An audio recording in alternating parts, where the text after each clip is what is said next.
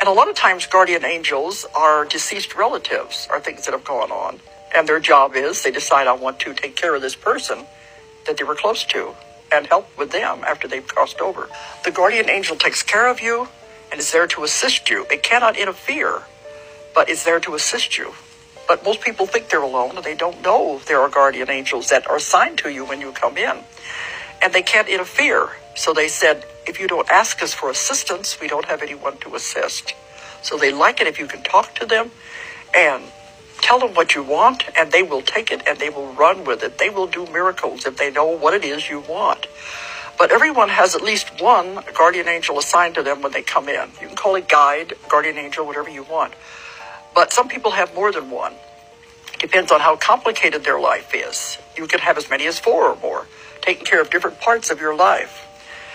But if your life changes, it goes in a different direction, some of these guardian angels will change place, and another one comes in that has more expertise in what you're working on.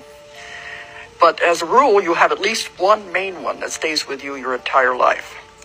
And angels are just, they call them messengers, is what they really are. They are living on the other side, and many of them have never wanted to incarnate into human form.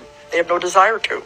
They like to stay over there and mind the store, take care of the things that are going on Earth. But they're just another being that is there. And they're real.